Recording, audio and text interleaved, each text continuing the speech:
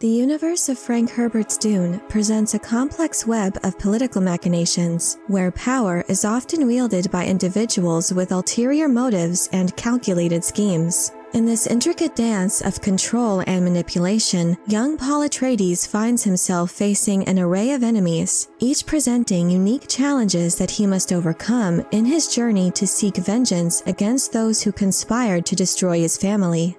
In this video, I'd like to provide an overview of the villains of Frank Herbert Dune and how they each served as antagonists to Paul Atreides. Spoiler warning if you are unfamiliar with Frank Herbert Dune. Baron Vladimir Harkonnen is perhaps the most direct and immediate threat to Paul Atreides. The Baron is not only the archenemy of Paul's father, Duke Leto, but also a key figure in the betrayal that causes the downfall of House Atreides. He is a cunning and manipulative mastermind, known for his political acumen and ruthlessness in pursuing his ambitions. His sadistic tendencies, combined with his corpulent, grotesque physique, make him an imposing and unforgettable adversary. Paul's defeat of the Baron is more systemic, as he undermines the Baron's power base by aligning himself with the Fremen, the native inhabitants of Arrakis, who eventually help him reclaim his rightful position. Under Paul's guidance, the struggle for control of Arrakis leads to a significant disruption in the spice supply, compelling the Padishah Emperor Shaddam IV to directly engage in the conflict.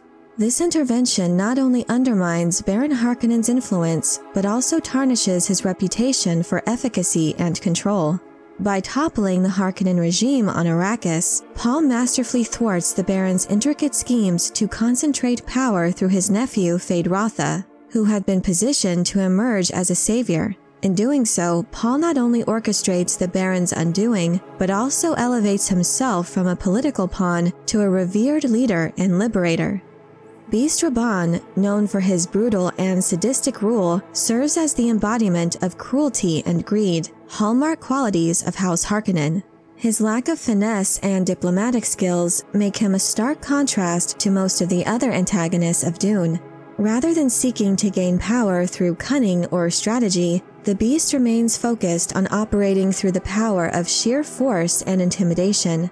Instead of pursuing his own path and ambitions, Rabban is primarily driven by a desire to win his uncle's approval, executing the Baron's commands to the best of his limited abilities. Though he falls far short of matching the Baron's strategic acumen, Rabban carries out his uncle's orders with a similar heartless ferocity. After the fall of House Atreides, the Baron's brutish nephew serves as the oppressive governor of Arrakis. Paul defeats Rabban not through direct confrontation, but rather by inspiring and leading the Fremen who have long despised Rabban's tyrannical rule. As the Fremen forces grow stronger, Rabban's brutal governance serves as a catalyst, intensifying their fervor to overthrow him. This momentum enables the Fremen to unite and successfully reclaim control of Arrakis from the clutches of the Harkonnens. Feyd-Rautha, the Baron's other nephew, is a more nuanced character.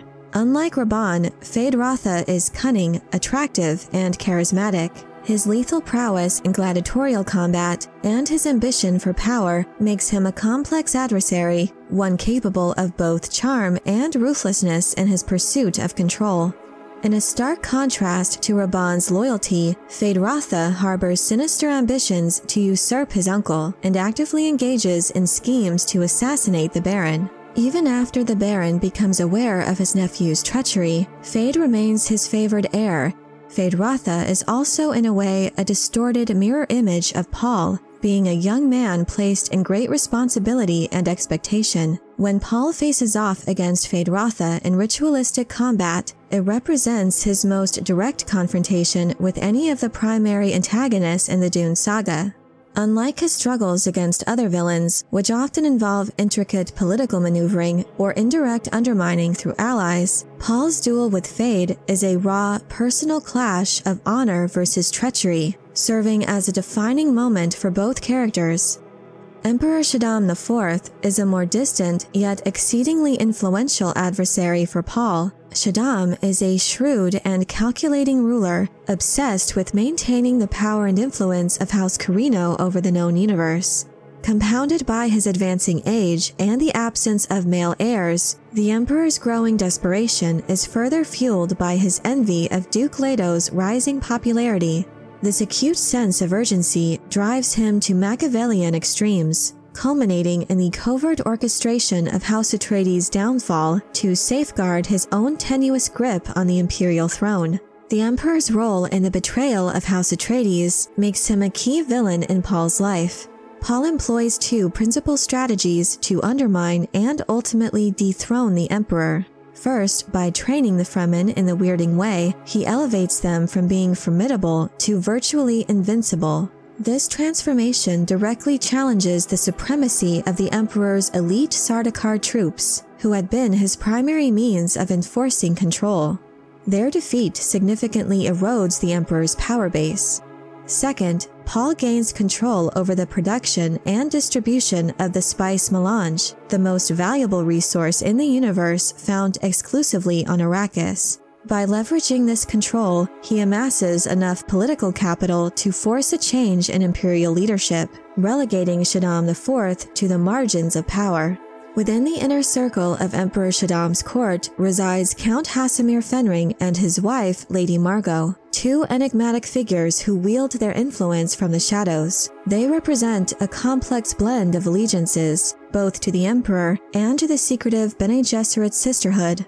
While both institutions vie for power, it is the Bene Gesserit agenda that holds the highest priority for the Fenrings. The Fenrings' intricate web of loyalties places them in a unique relationship with Paul Atreides, while Emperor Shaddam IV seeks to quash the rising Fremen insurgency led by Paul. Count Fenring and Lady Margot take measures to protect him. Lady Margot even leaves a coded message for Paul's mother, Lady Jessica, in an effort to help protect her and her son. Margot also implants a trigger word in Feyd-Rautha that would enable Paul to incapacitate him. However, their actions are not motivated by a genuine concern for Paul's well-being. Instead, they are aligned with the Bene Gesserit's long-standing breeding program and their overarching agenda to manipulate genetic lines for their own ends. So while the Fenrings may appear to be guarding Paul against immediate danger, their ultimate goal is to manipulate him into a role that furthers not his own objectives, but those of the Bene Gesserit. Count Fenring is also a product of the Bene Gesserit breeding program and is a failed Kwisatz Haderach himself, a fact that adds layers of complexity to his relationship with Paul. Paul recognizes the Count as a shadow of a possibility, a man who could have been what Paul becomes. In the end, the Count chooses not to assassinate Paul when given the opportunity, as though recognizing a kindred spirit. In a position of greater leadership within the sisterhood is the Reverend Mother Gaius Helen Mohiam, who exudes an aura of stern authority, making her an intimidating presence to both allies and adversaries alike. She possesses an unparalleled mastery of psychological and physiological control. This grants her skills which she employs in service to the Emperor as his truthsayer, and to clandestinely probe and influence those who stand in the way of the Bene Gesserit's intricate plans. While the Reverend Mother Mohiam may not fit the traditional mold of a villain, her treatment of Paul as a mere pawn in the Bene Gesserit's elaborate genetic and political machinations positions her as an antagonist in his story. Paul resists their attempts to control him, refusing to hand them any responsibility for his victory in his duel with Feyd-Rautha, deliberately refraining from utilizing the specialized skills imparted through his Bene Gesserit training, and ignoring the trigger word implanted in Feyd by Lady Margot Fenring. Paul's ultimate defiance of the Bene Gesserit's grand schemes, culminating in his ascent to a level of power beyond their control, serves as his triumph over the manipulative influence embodied by Mohiam. Each antagonist to Paul Atreides has their own unique set of motivations, allegiances, and objectives. As striking as these characters are, it is Paul's own ascent to power that most compellingly blurs the lines between hero and villain. Rising through the ranks to become a leader of nearly mythic proportions, Paul eventually shoulders a destiny that makes him, paradoxically, the Imperium's most devastating villain to date. His very rise to messianic status sets off a cataclysmic chain of events, leading to wars waged in his name and causing suffering on an unprecedented scale. In realizing his destiny, Paul becomes a tragic figure, embodying the hazards of unchecked power and becoming, in a profound sense, a villain, both to the larger universe and, most painfully, to himself. But I'm curious to know what you think about the main antagonists of Frank Herbert's Dune.